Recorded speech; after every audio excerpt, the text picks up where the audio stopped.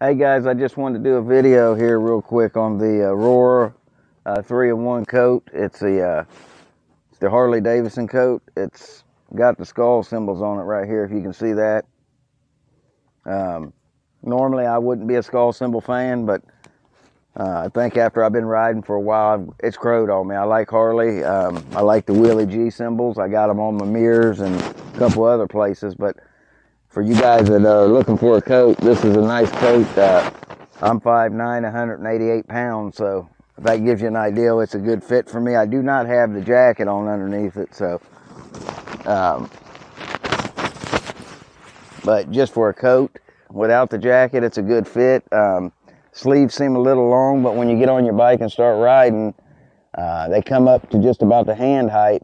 So they keep your hands warm. If you put a pair of gloves on with it, the wind don't even hit your arms at all. It is reflective, so the symbol is reflective if you get some light on it. It's a real soft leather, which I do like about it.